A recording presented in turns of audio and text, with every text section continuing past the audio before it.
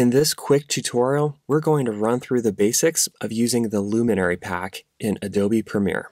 Here's the shot we're going to work on. Okay, let's jump right in. First, we need to import Luminary into Premiere. Just hit Command-I, locate the Luminary folder that you downloaded, and choose Import.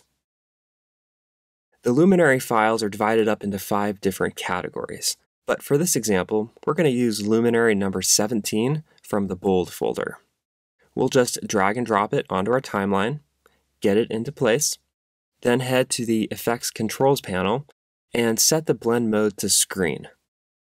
Let's scale it up a bit, maybe rotate and reposition it some. And let's go to the Effects panel and type in Curves, and we'll grab it and drag it onto our Luminary clip. We'll maybe boost the brightness some, and maybe also adjust the color a bit. Perfect.